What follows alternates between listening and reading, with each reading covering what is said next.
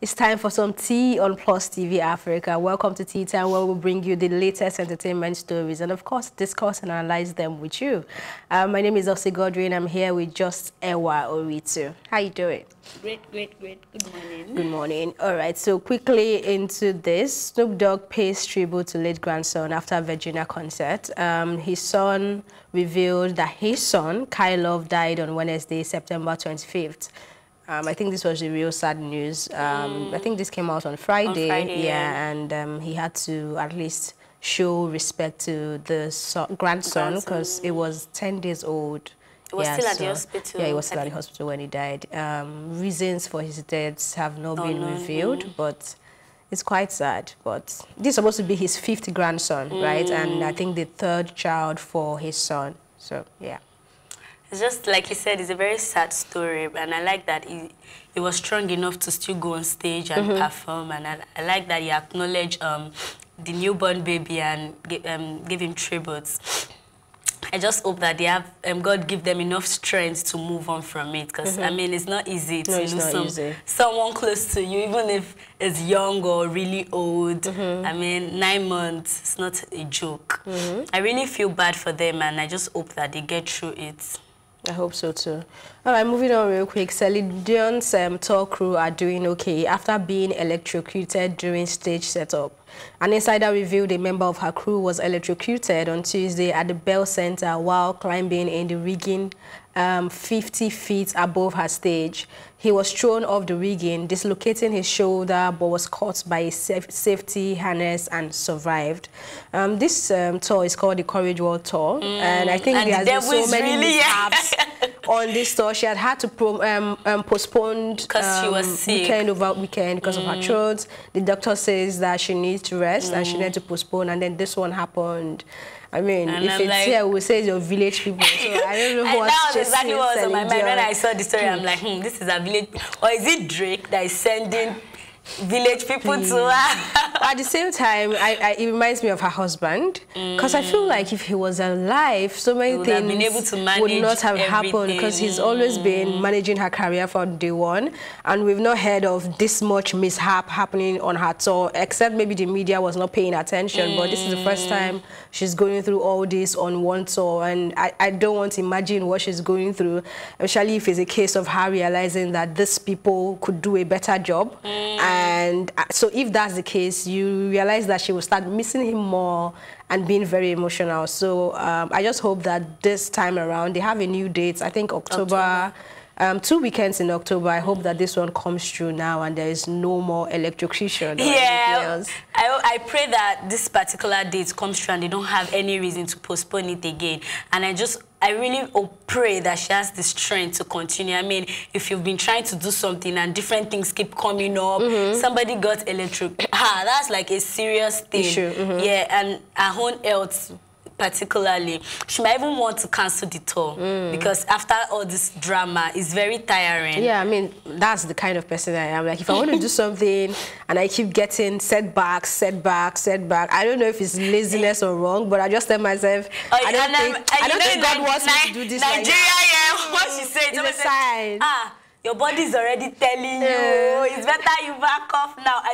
Because I know that a lot of people really want to see Celine Dion come perform. Even if I have the opportunity, I want to watch her. She doesn't even need to perform new songs, just the classics, and you're happy. Yeah, I just want to see her live there, you know. But I just pray that this particular one comes true, because I'm sure a lot of people are already disappointed. So many people would not even be interested again. You know, all these things, people can easily get tired when it comes to.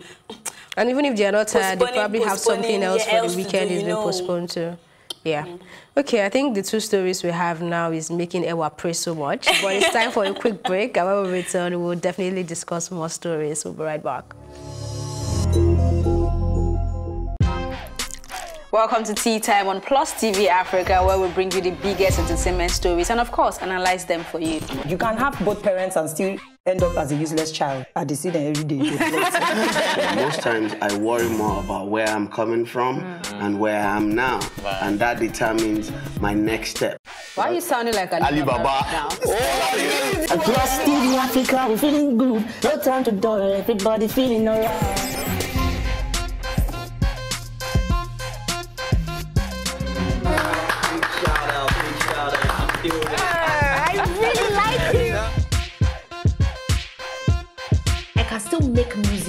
and people are still buying. Sometimes I look myself minimal IO. Akpala music is for mature-minded people. I got DMs sometimes from Malawi, like, sleeping early.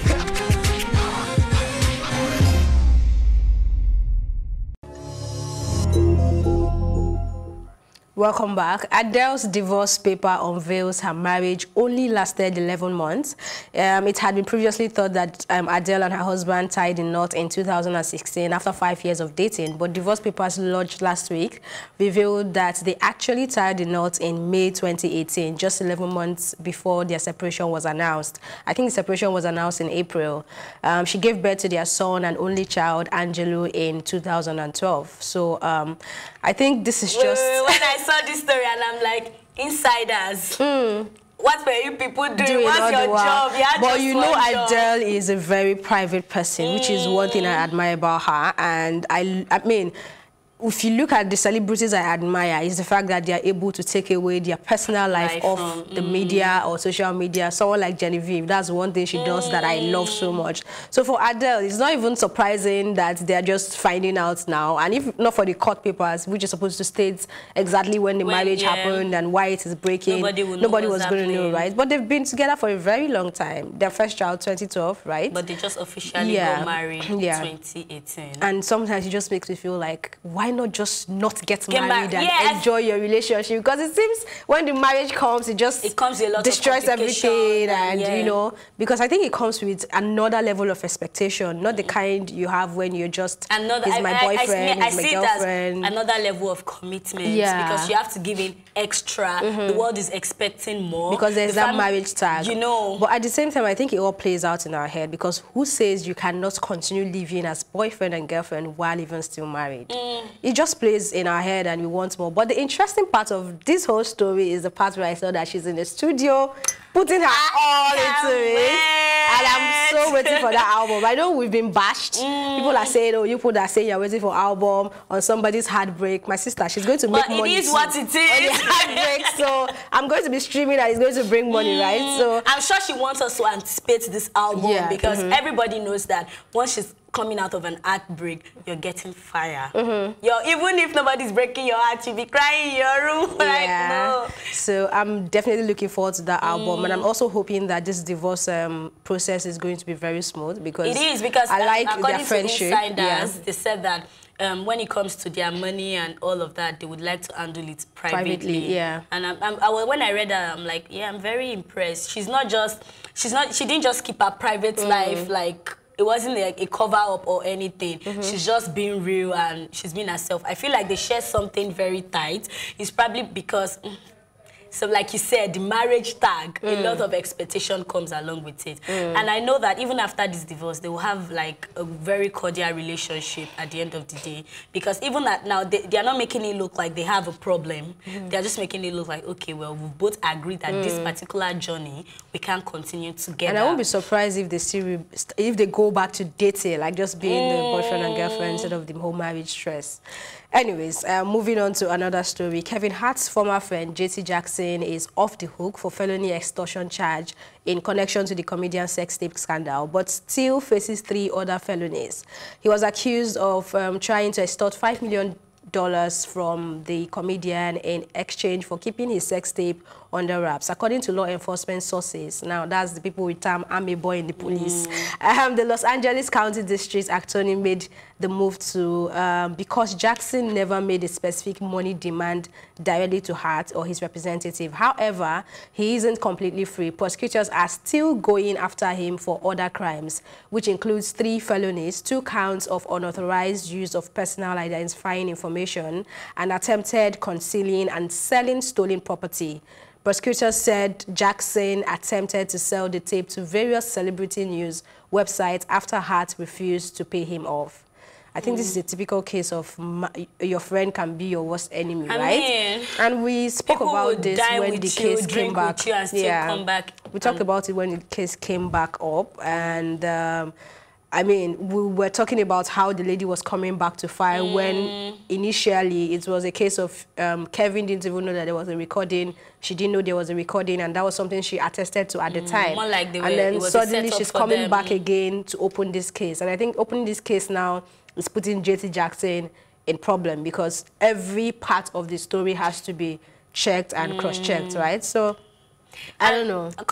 Concerning the extortion charges, I think charges can be can stick until they are direct. Since it didn't come to Kelvin directly or any of his people directly, they can't sue him for extortion. The only thing he did was demand for money on different blogs and all of that. But it's just still being a bad friend. Like, why would you even do that to your friend? It's just a very... You're supposed to put it I think it's high time we remove it's high time we remove the friend tag from his name when we're talking about the story. Like, let's just call him what he is, JT Jackson, basically. Because if we keep saying this is Kevin Hart's friend, how exactly is he his friend? Right. From the stories which is unconfirmed, they're saying that he probably planted the camera in the room. So why would you do that to your friend, right? Anyway, I think it's time for another break, but when we return, we have just one story for you. We'll be right back.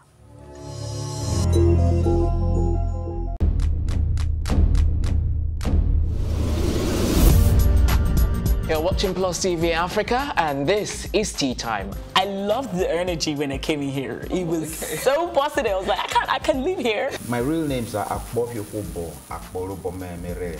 I think my father is a comedian because most times when he calls me, he's like, yo, make sure you use condom, you know, them girls out there.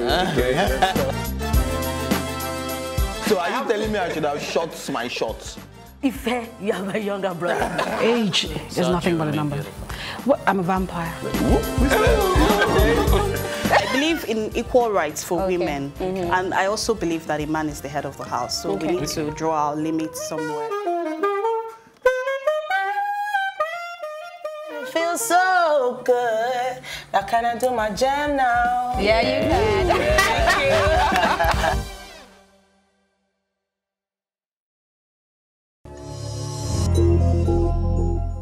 Welcome back. Our final story on this episode is on Seun Kuti, who says the Grammys are very boring. In an interview, Seun revealed that the Grammys can be very boring. I think he's talking about the event. He's saying that the event actually starts at 2 p.m., that the 2 hours on TV, that is the gege part. And then Grammy starts at 2 to 7, which is more like a Jesus party, and the Nigerians would definitely love that part. That he now understands why the Soweto choir would win, because, you know, he was nominated over, in the same category with them on the world music, and they won. So he's saying that the Grammy is actually very big, and you don't even understand how big it is and how big the ties are. So I've not been to a Grammy, right? He's the only one that can tell us all. No, but then from the experience, everybody's entitled to their opinion, and 2 to 7, what's happening?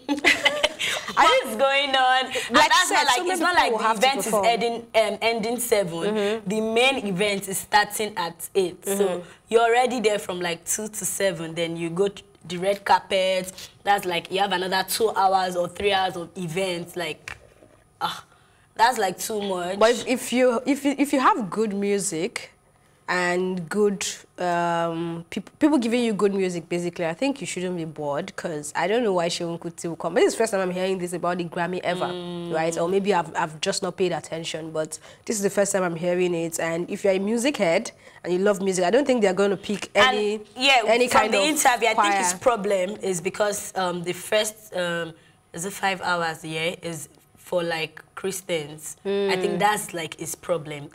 Because the past he said Nigerians will love that part, and Jesus Christ song, all those things. I'm like, well, what are you saying? This is actually the first time I'm hearing that somebody's going to Grammy and is coming back to say like he has something to do with Christianity or Jesus Christ. I think they feature all genres of music, so there is space for almost everything. So I'm wondering where the Jesus Christ kind of thing is coming from. Like, what does he even mean by that? Well, we won't tell, because he was the one there. We're not there. True. At least what we can see is the 2 hours the shows, which is between the 8 o'clock and the, I think, 10 p.m. or thereabouts. So, and I like that he didn't just bring down Grammy. He said I really appreciated that he was nominated, because his Grammy is not easy to get there. He didn't just bring out like, okay, it was boring, and he didn't make it look like it wasn't anything. He made it look like, okay, though I didn't enjoy it as much as I expected, but yeah, it was like a great opportunity for him to be there. And that's fair enough. Everybody's entitled to their opinion. What I enjoy is not what you enjoy. Okay, I hope that he gets to win this someday. Because when I saw the story, I was reading comments and Nigerians always coming out to drag somebody. I mean, it's what it feels. It's not saying that that is what it is. I think there is an unwritten competition on social media now of who can put the most wicked comments on social media, because everybody just wants to say something horrible about the next person, and it's really sad. I just hope that we can go past this culture and not be this way, because once there is a post, whether it is a good, whether it is bad, they just want to be savage. Horrible. I have to be the most savage person online. And I don't think that's helping anyone. It's not a good thing. Especially now that we are talking about mental health and how our comments can affect people. So speaking of mental health, I read a story this morning about a young lady that saved a young guy from drowning at the beach. Was it yesterday? Yeah. Okay. I think the guy was depressed and nobody was paying attention. He was going to commit suicide. Wow. But she noticed, and then she and her friends went to meet him, and they found out that this guy was going to kill himself. And I think we should. When I saw the story, I just felt like we should pay more attention to what's going on around us. I mean, if you see somebody sitting alone, weirdly or acting funny, it's not so bad to go and talk to them. Yeah, but don't come to me. Okay, I think that's how we wrap up this episode of Tea Time. Thank you so much for watching, and of course you can also join the conversation by using the hashtag Tea Time on social media. Also, watch all our exclusive content and of course all the episodes you might have missed on our YouTube channel at Plus TV Africa. Please don't forget to subscribe. You can also watch Tea Time in London on Ben Television. My thank you as always go to my co-anchor Ewa Ritu and the entire production team, and of course shout out to our stylist Pearls Clothing. My name is Elsie Godwin saying thank you for watching.